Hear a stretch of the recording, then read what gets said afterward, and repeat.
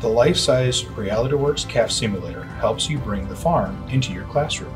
It has movable ears and removable ears, so you can do implants as well as you can do ear tag. It has a movable neck, allowing you to do injections in the neck, and then you can do esophageal tube feeding as well. The legs are movable, allowing you to be able to put it in the laying down position or the standing up position when you do that. We also have a pump here, allowing you to be able to feel the jugular vein and be able to do blood draw there.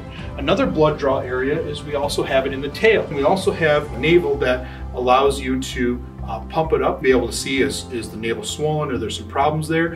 And in the back, we have the testicles and the scrotum, so then you can actually do castration for them. So different features for this animal where they can really kind of get that sense of what's happening to the animal, how do I get to then interact with that animal to be able to make sure that that animal is cared for.